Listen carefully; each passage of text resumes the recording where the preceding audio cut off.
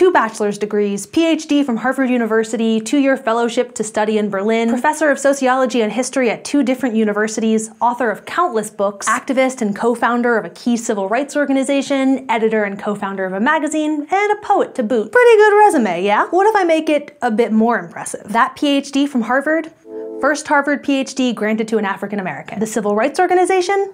The NAACP. That magazine? The Crisis, the longest-running Black publication in the United States, in print since 1910. This resume belongs to William Edward Burghardt Dubois, whom you might know better as W.E.B. Dubois. He was one of the earliest American sociologists, as well as one of the first proponents of race conflict theory, and his studies of the lives of African Americans during the Jim Crow era of American history and the oppression they faced are the cornerstones of how sociologists study race.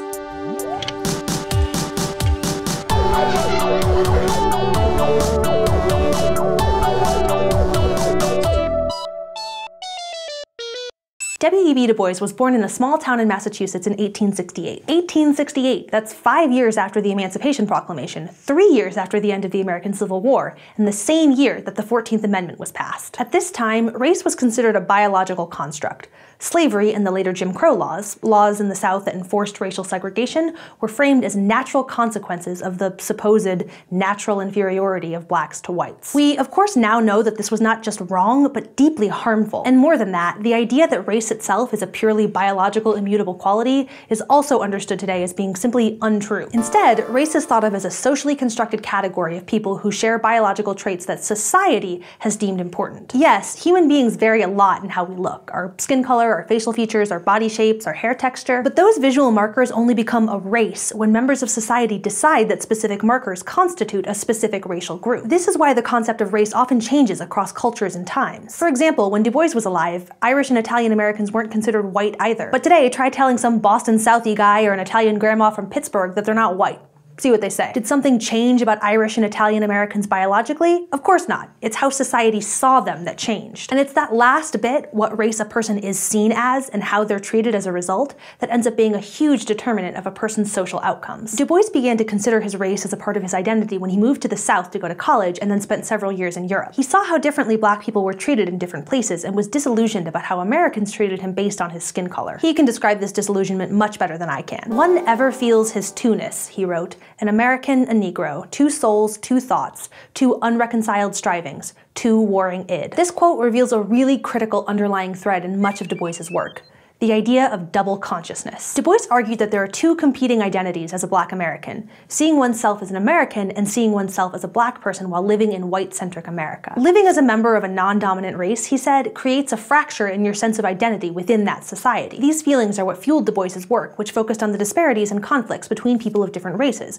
what we now call race conflict theory. Today, questions of race and identity are studied by sociologists who work on racial identity theory, which looks at how individuals come to identify as a certain race. Du Bois didn't only research racial identity, though. He also looked at the everyday lives of black and white Americans and wrote extensively about how and why their lives differed so drastically in post-slavery America. Let's go to the thought bubble to look at one of Du Bois's early studies of these disparities. In 1896, the University of Pennsylvania hired Du Bois to do a survey on black communities in Philadelphia. His work eventually became The Philadelphia Negro, the first published study of the living conditions of African Americans. Du Bois went knocking on doors, asking people questions about themselves and their families. And there were an awful lot of doors. All told, Du Bois collected data on 9,675 African Americans. He focused on one specific ward of Philly, the 7th Ward, a historically black neighborhood that attracted families of all classes, from doctors and teachers to the poor and destitute. He sat in thousands of parlors asking questions about age, gender, education, literacy, occupations, earnings, crime, and documented the ways in which African Americans differed from Philly's white residents. For example, the black population turned out to be much younger than the white population and had a higher proportion of women. It also had lower literacy rates, higher rates of poverty and crime,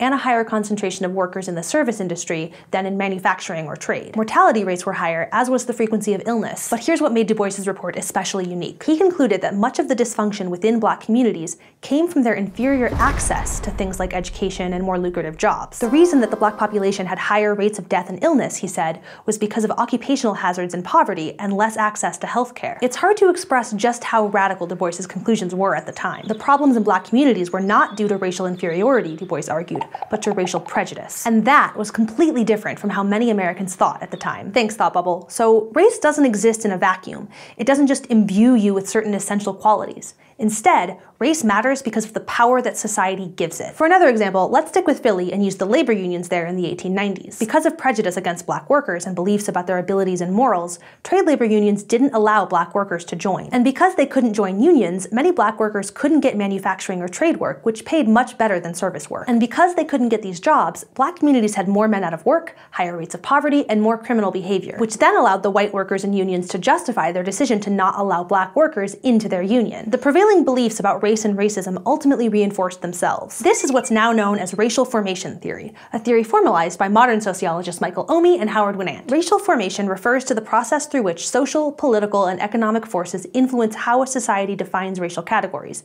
and how those racial categories in turn end up shaping those forces. Omi and Winant argue that the concept of race came about as a tool to justify and maintain the economic and political power held by those of European descent. Another modern look at these issues can be seen in the work of sociologist William Julius Wilson. He explores why black and white Americans tend to have such different outcomes in terms of income, education, and more. And he argues that class, not race, is the determining factor for many black Americans. But the reasons that these class gaps exist to begin with come from the structural disadvantages that date back to Dubois's time. Dubois continued to research the ways in which prejudice, segregation, and lack of access to education and jobs were holding back African Americans. A strong advocate of education and of challenging Jim Crow laws, he clashed with another leading black intellectual of the time, Booker T. Washington, who advocated compromise with the predominantly white political system. Over time, Du Bois grew frustrated with the limits of scholarship in effecting change, so he turned to direct activism and political writing. In 1909, he co-founded the National Association for the Advancement of Colored People, or the NAACP, and was the editor and intellectual driving force behind its magazine, The Crisis. The NAACP fought against lynching, segregation of schools, voting disenfranchisement, and much more. It used journalism as one of its most powerful tools, publishing the records of thousands of lynchings over a 30-year period,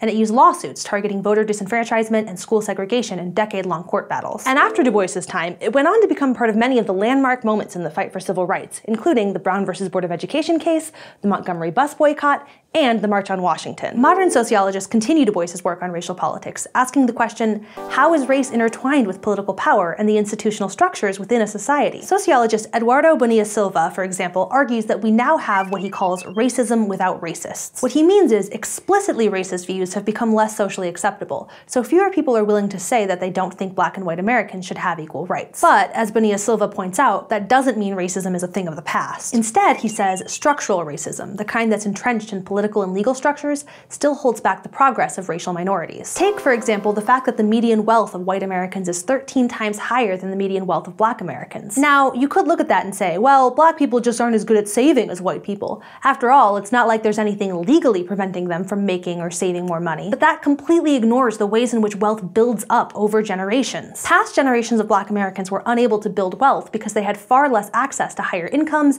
banking services, and housing. These ideas about how the structures of power interact with race may have their origins in Du Bois's work, but they continue today. And so do his studies of racial resistance.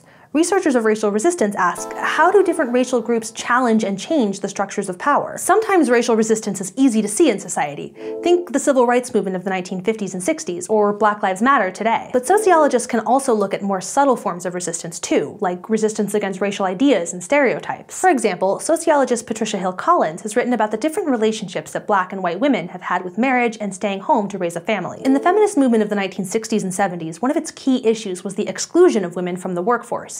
Entering the workforce was seen as a form of resistance. But black women have, for most of American history, been forced to work or needed to work to help support their families. For them, Collins argues, joining the workforce is not resistance. Instead, staying at home to care for their families can be an act of resistance against society's expectations for black women. All of these modern fields of study within race conflict theory, racial identity, racial formation, racial politics, and racial resistance, they all have their origins in the work of one sociologist, W.E.B. Du Bois. Today we talked about W.E.B. Du Bois, one of the founders of sociological thought and the founder of race conflict theory.